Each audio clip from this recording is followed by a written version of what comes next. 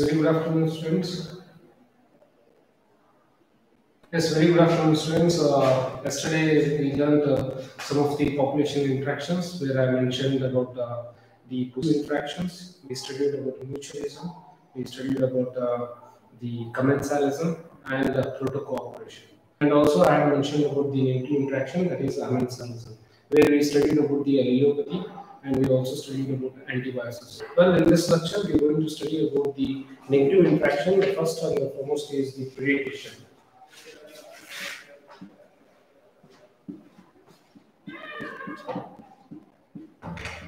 Now, if you see what is the predation, here the interaction between two organisms in which one organism is getting benefited and the other organism it gets harmed or killed. So you can say positive and negative. Now, the predation, when we speak about predation, the first thing that strikes to our mind or comes readily in our mind is about the tiger and deer. Now, this interaction where the tiger and deer, it tells about the predation. The tiger is the predator, whereas the deer is the prey. Now, this predation is very important. Now, this predation is very important because this predation is one way of moving the energy, or you can say transfer of energy from one trophic level to the other trophic level. For instance, you know the plants are eaten by herbivores, and these herbivores they are consumed by carnivores. So they act as a passage for transfer of energy from one trophic level to the other trophic level. So you can say that they are energy conduits. Energy conduits. Energy conduits. And if you see the importance of this predation in ecology, they maintain balance. Remember that they help to maintain ecological balance. Ecological balance. Now, what is this ecological balance? See, the deers are there in the forest. The deer, if their number exceeds and there is no tiger. If in a habitat, if there is no tiger and only in the presence of prey, such as the deers, the number of the deers will increase. The numbers of deer will increase. Now, when they increase in population, what will happen? The entire grass will get consumed, which will imbalance the ecosystem. The presence of the predator ensures that the ecosystem is functioning normally. So, we can say that maintain the ecological balance. So, predators maintain ecological balance. Now, if you see one more, they help in maintain ecological diversity. Ecological diversity. What is this ecological diversity? Now, if you see one of the best example, the pisaster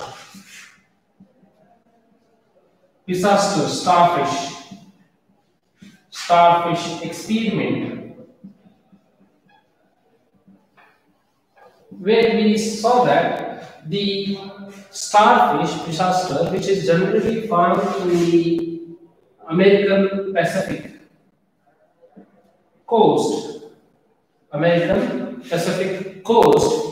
these starfish, when it was taken out from the region, from the intertidal region, they saw that more than 10 invertebrates,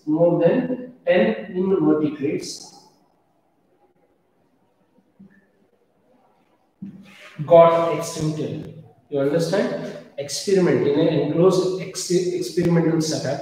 When this disaster starfish was taken out from that study area, there were more than 10 invertebrate species got excluded or they were removed. Meaning what? Because of the interspecific competition between the various organisms, 10 invertebrates they got. Means what? The pisaster fish, it acts as a keystone species. It helps to maintain the diversity of various population of different species. So this is very important. They help to maintain the ecological diversity. One more important thing, if you want to know, is they act as a biocontrol methods. Means they can be useful as a biocontrol methods. Predation is one of the important biocontrol methods, which we have already learned in our previous, you can say, lectures. The you can say microbes in human welfare. We have seen so many of the organisms which control the you can say various organisms. For instance, if I tell you the best example that suits biocontrol is one of the you can say the prickly pear. This prickly pear cactus was introduced in Australia. It was introduced in Australia. Now, in the year 1920, in the year 1920, the prickly pear cactus was introduced in Australia, in the grassland. Now, over a period of time, say in some years, the number of population of this, the number of prickly pear cactus, the population of this increased dramatically. It increased dramatically because it does not have the predator. This is an exotic species that has been introduced in Australia, and in you can say short period, this prickly pear cactus grew dramatically, meaning the number it increased its number to its maximum capacity because there was no predator. Now, to control this prickly pear, a South American moth from South America. The name of the moth is Cactoblastus. Cactoblastus. Cactoblastus cactorum. Cactorum. It is a moth which is a predator for this prickly pear cactus, was introduced in Australia to control that particular cactus. Now, when this moth was introduced, the number of this prickly pear cactus was reduced, or it was brought under control.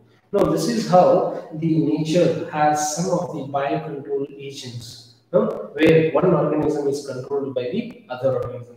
If the number of this particular cactus increased and it created so much of, you can say, the concern to the Australia, because wherever the grassland was spread, this prickly pear cactus was found there because it has a high reproducing capacity.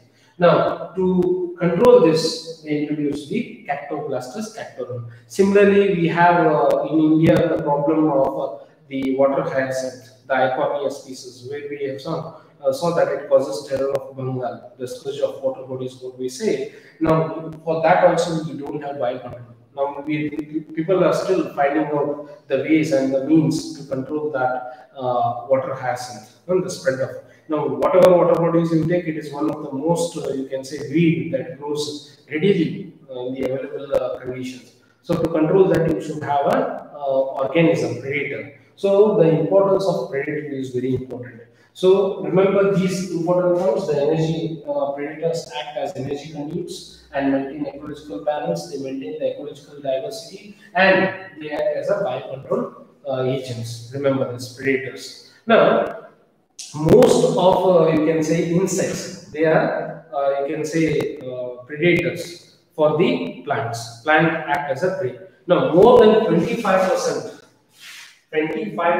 of insects are phytophagous. They are phytophagous. Remember this. They are phytophagous. Now, to get eaten or being, you can say, to get avoided by being eaten is one of the important adaptations shown by the prey. Prey, they have to survive against the predators. Now, what adaptations these prey show against the predators? There are some adaptations seen with respect to animals and plants. Let us see what are those adaptations.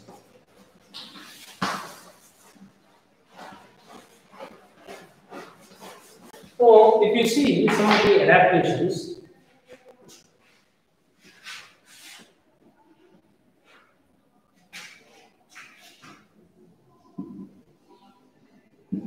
adaptations of prey against predators. Now, what are the adaptations shown by the animals?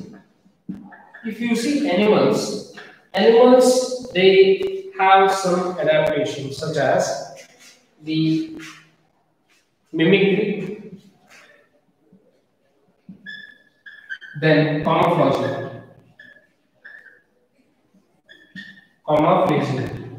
So mimicry and camouflaging.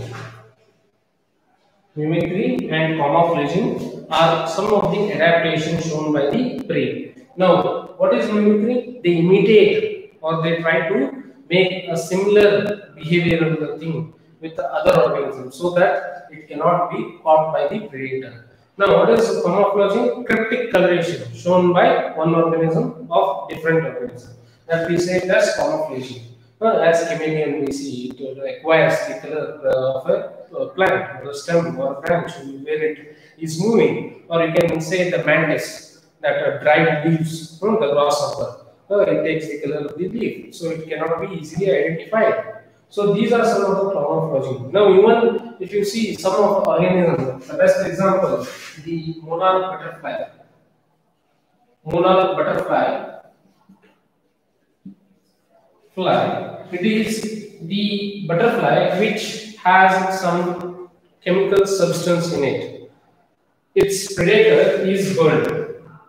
Now, bird is unable to feed on monarch butterfly because this monarch butterfly has certain chemical substances which give distasteful. Meaning what? Even the birds, they feel wanting when they try to go near the monarch butterfly, because during the caterpillar stage, this monarch butterfly has, you can say, it has consumed some chemical substance from the bee, so that when it goes to the adult stage, monarch butterfly has so much of chemicals in it that even the birds, they don't consume it because of the distasteful. Remember this. Okay, so this is one few adaptations: mimicry, camouflaging, and one secreting chemical substances so that it cannot be get predated. So these are the adaptations. Now, what are the adaptations shown by the plants? Now, if you see the plants are, you can say, they cannot move. They are unable to locomote. They don't show locomotion. They are fixed to an area. No, plants, they show adaptations such as the presence of thorns or spines. Example is acacia and cactus. Now, in these plants, you will see that to avoid themselves being eaten, like you can say the grazers and browsers, to protect themselves from grazers and browsers, you can say they have some modifications such as thorns and spines which help them to get protected from the predators. Now, again, the plants, they secrete certain toxic chemicals. The best example is Calotropis. Calotropis, you know, they contain the cardiac glycosides, which are found to be very harmful to the animals which consume them, herbivores which consume them. So that's why some herbivores, they don't consume this plant, Calotropis. So Calotropis gets protected from its predator by secreting certain compounds such as cardiac glycosides. Okay, one more example, if you know all of the compounds such as nicotine, then caffeine, then quinine, or even you can take many other secondary metabolites which are there. They are secreted to get protected from the predators.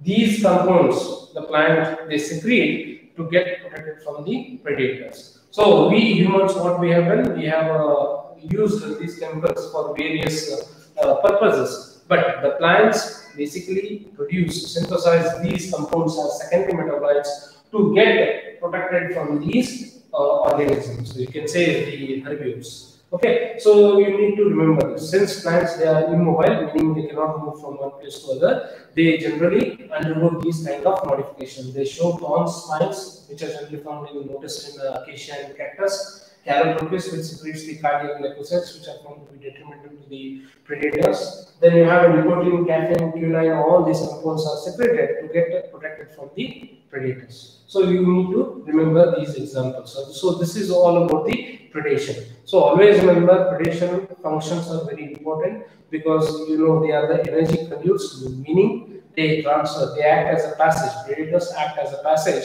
for the transfer of energy from one trophic level to the other trophic level, and they maintain the ecological balance, they maintain the ecological diversity, and they are best, you can say they can be used as predators are best biocontrol agents. Remember this. Now going further, the next thing we have to discuss here is parasitism. Here it is parasitism. Now what is parasitism?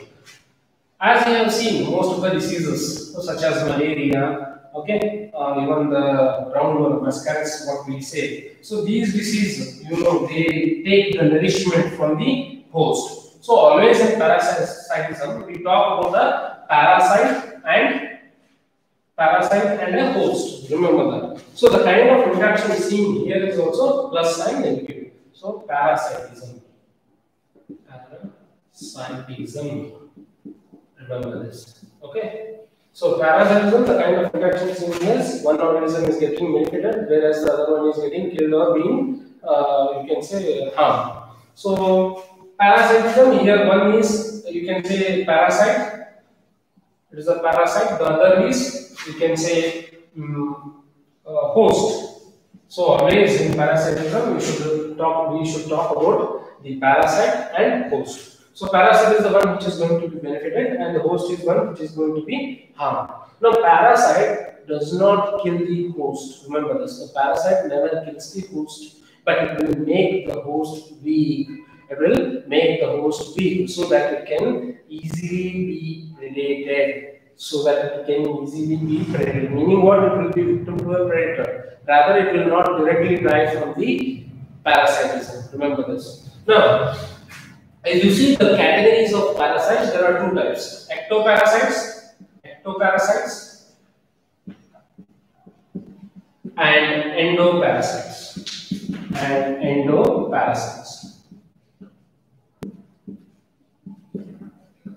Remember this. What are these ectoparasites and endoparasites? If you see ectoparasites, here the parasite will always be present on the outermost layer of the organism, meaning what? Outer surface of the organism. Here the parasite will not invade into the organism, it will be present outer surface, means it is found outside the body of the organism, on the surface you can say. So examples here, the lice on humans, then the ticks on dog, then you can consider the example of the copepods on marine fishes, then the example of cuscuta on the hedge plants. So these are some of the examples that represent the ectoparasitism, means they are found outside the body. So lichens, lice on humans, ticks on dog, copepods on marine fishes, cuscuta on the hedge plants. These are some of the examples you should be remembering. Next, what are endoparasites? Endoparasites are those parasites which are generally found within the body of an organism. They remain attached, or you can say includes proximity to the internal structure of a body, meaning what? They are found inside the body. Okay, so a host may be one or it may be two. So endoparasites are those parasites which are found inside the body. Okay, what are the examples here? The best example you can quote is the you can say tapeworm, ascaris or roundworm. You can consider the example of Plasmodium, liver fluid.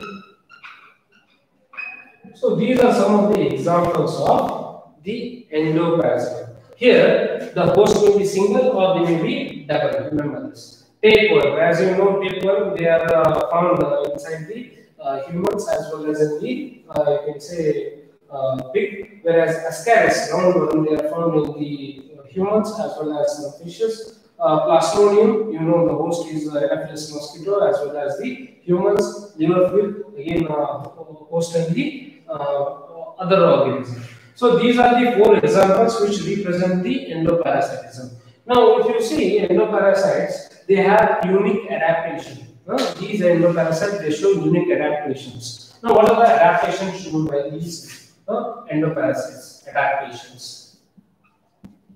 Now, if you see adaptations, the first adaptation is that they have, you can say, they lack the unnecessary sense organs. They lack the unnecessary sense organs.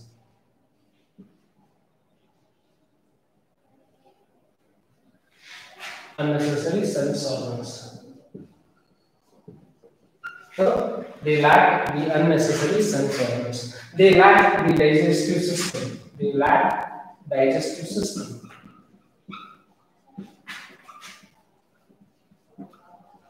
Then they show high reproducing capacity. They show high reproducing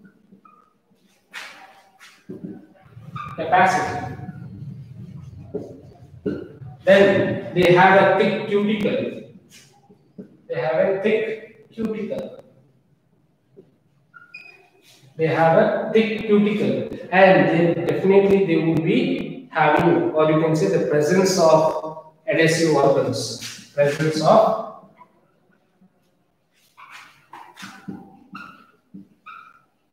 adhesive organs, such as suckers and hook or hostia. Such organs are present. So you must be knowing that the endoparasites, they show few adaptations such as the presence of thick cuticle, the presence of unnecessary sense organs, they lack the digestive system, they have high reproducing capacity, and the presence of adhesive organs such as the suckers and hooks, so that they can firmly fixed to the host. So these adaptations help them to survive inside the host, and they remember this. Okay, and if you see the Cuscuta, the Cuscuta, one of the interesting plant, where you will see that it does not bear the leaf. They do not bear the leaf. The reason is that the food and the water requirements is met by showing the connection with respect to the xylem and phloem of the host plant. The host plant provides all the nourishment required by the plant. That's why you will see that the dry, you can say, dry stem only. There will be no leaves, absence of leaves, completely in the Cuscuta. Cuscuta is generally found in the plants which grow on the hedges. Remember this. Okay, so this is about the parasitism.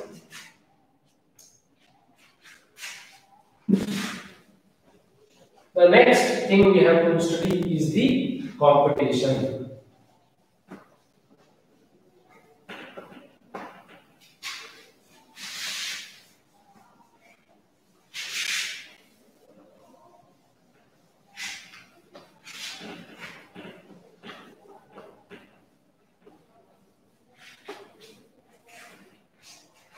So what is this competition? Competition.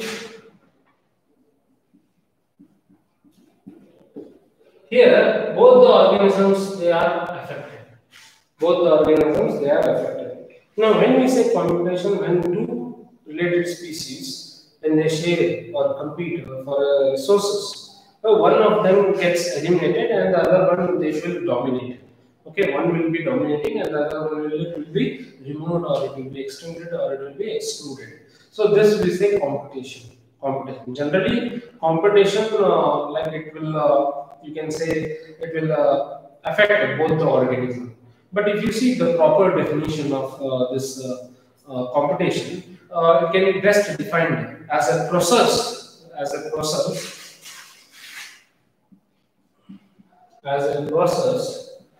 in which a species fitness is measured in terms of R value. You know what is R value? It is intrinsic rate of natural increase. Intrinsic rate of natural increase. Now, it is a process in which a species fitness is significantly reduced.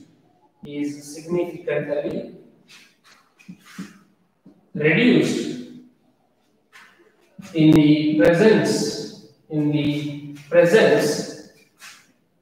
the presence of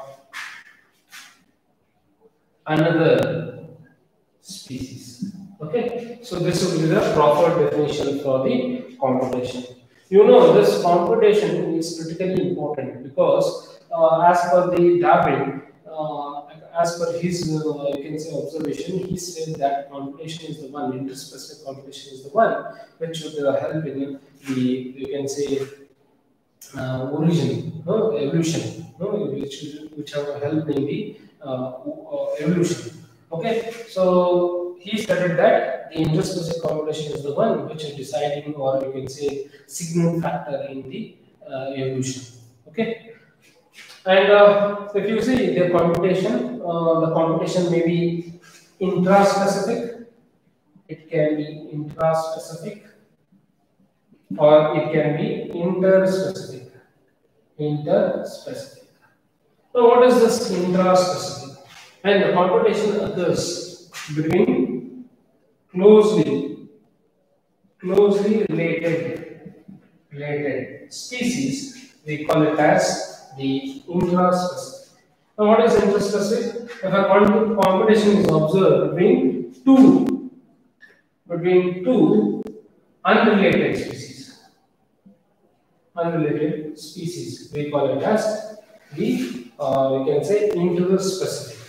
No, interspecific, intra and inter. You should remember.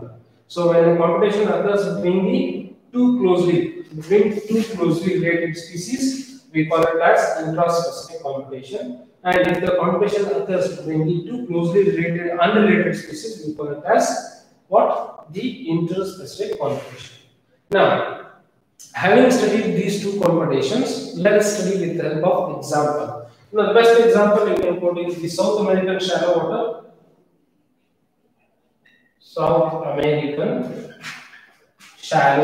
lake. There we will notice the interspecific computation, one between the resident fish, zooplankton, and it is eaten by flamingos, which are visitors. Remember this. Now, there is a lake in the South America which has shallow water. There you will find the abundance of zooplankton with the two species, different species. The fish, one is which is the resident of that lake, and the other one which is a visitor to that lake, that is flamingos. They both compete for the common resource, that is zooplankton. Remember this. Okay, one more example. If you see the presence, you can say interference computation, what we call. Like when there is you can say deers are there, 10 to 12 deers in a forest, and there is a presence of a tiger or a lion, and when the same deers, they also prey for predators such as hyena, wolf, or fox. When they enter, and this tiger also enters in that situation, these two, tiger and the hyenas, they may get into fight. But as soon as deers see them, they may run away. So the tiger also did not get the prey, whereas the wolf also did not get the prey. Such we call it as interference computation. Remember that. Okay. And if you see the one more example where I mentioned about the competition, always remember the competition is not closely related. It can be among the unrelated species also.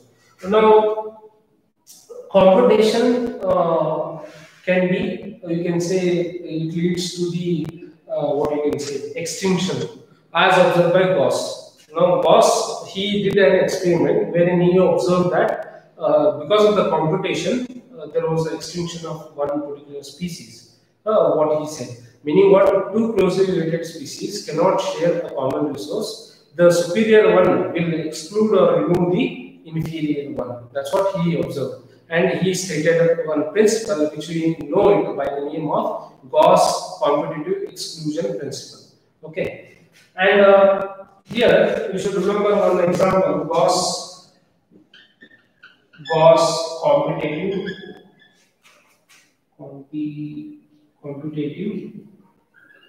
exclusion principle. Gauss competitive exclusion principle, which states that two closely related species competing for similar resources cannot coexist. Superior species will exclude the inferior species. This is what the Gauss competitive exclusion principle. So according to it, two closely related species cannot, means you can say two closely related species competing for the similar resource cannot, you can say, cannot coexist. Remember this. Two closely related species competing for similar resources. Cannot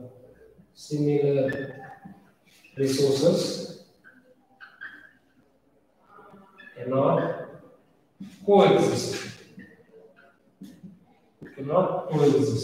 So this principle, it was based on one of his experiment. The name of the experiment, what he did was with paramecium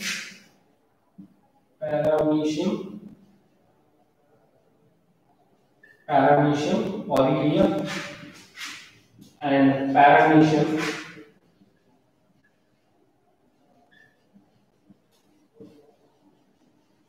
cordatium. Okay, so these are the two species which he cultured in different flasks giving different nutrition. So over a period of time, he observed that the paramecium aurelia as well as paramecium cordatium both grew to their maximum limit. But when he cultured a mixture of these organisms in a single flask, he noticed that P. aurelia outnumbered the P. cordatium. This is because the P. aurelia, that is paramecium aurelia, was more efficient in utilizing the resources than the paramecium cordatium. So paramecium aurelia is a superior species, whereas the paramecium cordatium is the inferior species. Now, this particular paramecium aurelia, it outnumbered or it excluded or it removed the paramecium cordatium. So the competition, always superior species, for the survival of the fittest, what we talk about here, because of the better efficiency of utilization of nutrients, this particular species outnumbered the paramecium cordatium. So this is what the Gauss experimented, and he came to the conclusion that no two species living or sharing the same resources cannot coexist, and the superior species will exclude the inferior species. That's what his observation was put into statement. But this cannot be true for all situations. There is some exclusions, which we say resource partitioning.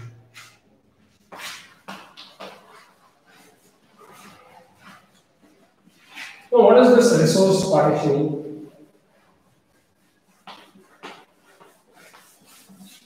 So if you see,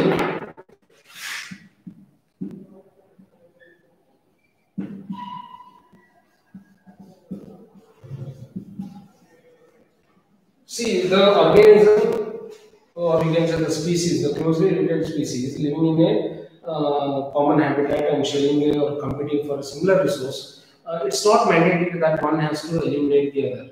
No, there are some, you can say, examples, or there are some situations where they both coexist in harmony and they don't affect each other.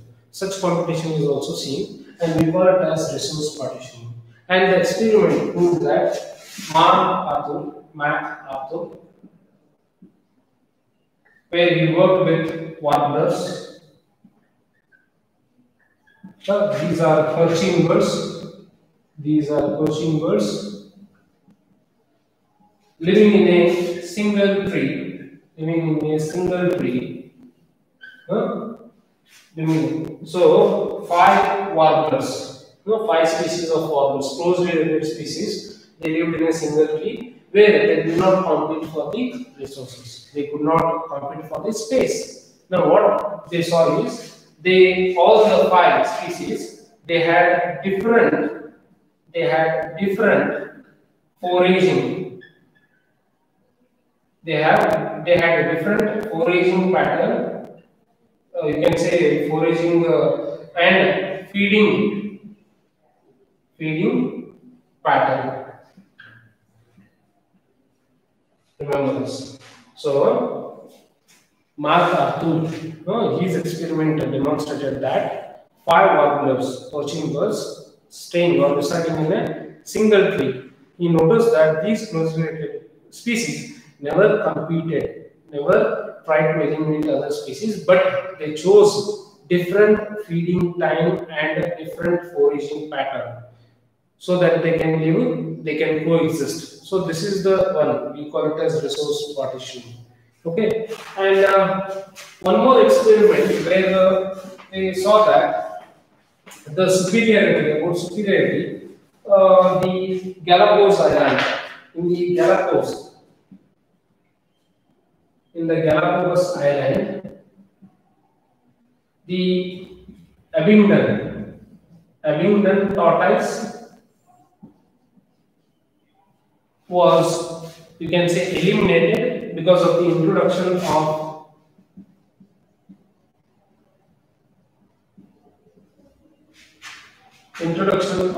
goat.